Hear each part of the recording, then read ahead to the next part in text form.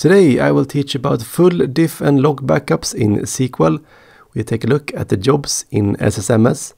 We will ruin the database and then restore it successfully. So let's dive right in. Have you tried turning it off and on again? Alright, so first we need to understand how the backup works. For example, we can have two full backups, one on Saturday and then the Saturday next to it. Timmy at HR is the one that is going to ruin this database at Friday. And yeah, we have a backup at Saturday, the last Saturday. So we have a bit of a data loss, of course, from Monday to Friday when Timmy made the mistake. We can do differential backups on, for example, Sunday to Friday. And these differential backups contain everything that has happened since the last full backup. So they grow in size until we make another full backup, then it will shrink again. And for example, if we take a full backup together with the backup on Friday, the differential backup, we can actually get all the delta changes from Sunday to Friday. But we will need the full backup together with the differential backup. So then we have everything we need until Friday. But if we want to back up to the exact moment that Timmy made a mess of the database, we also need some transaction log backups. And depending how critical your system is and how much data loss you're willing to accept, these log backups are usually done like every 5 minutes to an hour.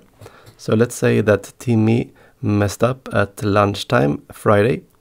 Then we have a lot of backups to work with. We have the full backup, which will be the anchor in this backup chain.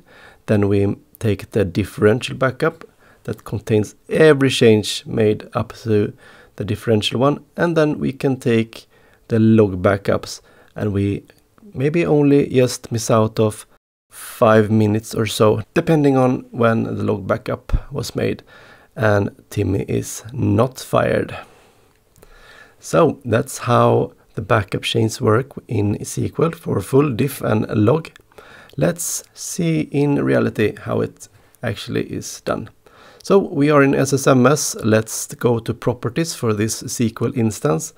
And this is a Microsoft SQL Server developer. So you need to have a developer or a standard license or enterprise to actually do backup jobs like this. And the backup jobs you see right now are actually from Ola Hallengren. I have a video how to set them up. I highly recommend you set up this on your SQL server. It will make a big change for how you do your backups. So these are already set up with log, diff and full backups. For it to work, you need to go into the database, go to options and make sure the recovery model is set to full. It's set to simple by default, so you need to have it on full to be able to work with transaction log database backups. Else only full and diff backups. When we have done that on our test database, we can actually expand the database to see the tables. And yeah, let's mess up the product table. So we are going to edit this, or actually Timmy, let's say he messed up all the list prices for all the products. So here in the list price row, we are actually going to set 1, 1, 1, 1. So maybe he had 1 on his auto hotkey for a cookie clicker game or something. So yeah, he messed up all the list prices and we have to revert back the database. Of course, it could be another scenario, but let's just pretend it's like this for now. Okay, so the database is ruined. We can X out of this query. And what we will do is actually to take the database offline immediately.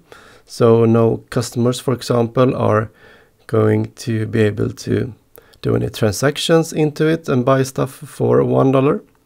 So the database is now offline. That's good. And next we are going to go to the properties of this SQL instance, database settings. And here we can actually see the database default locations. So I will copy that one, open a file explorer, and here we can see the LDF and the MDF, which are the two main files for the database. I will now rename these ones, so we know these are the old database files. So renaming this to old.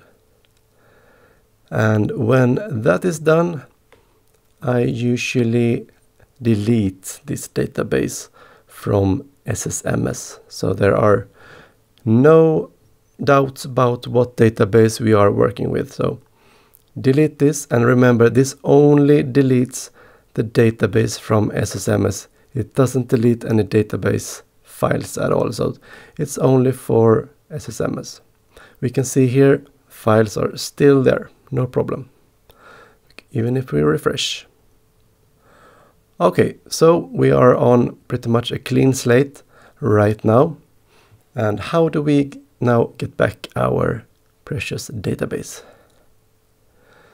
So we right click on database, restore database, hit device, then the triple dots.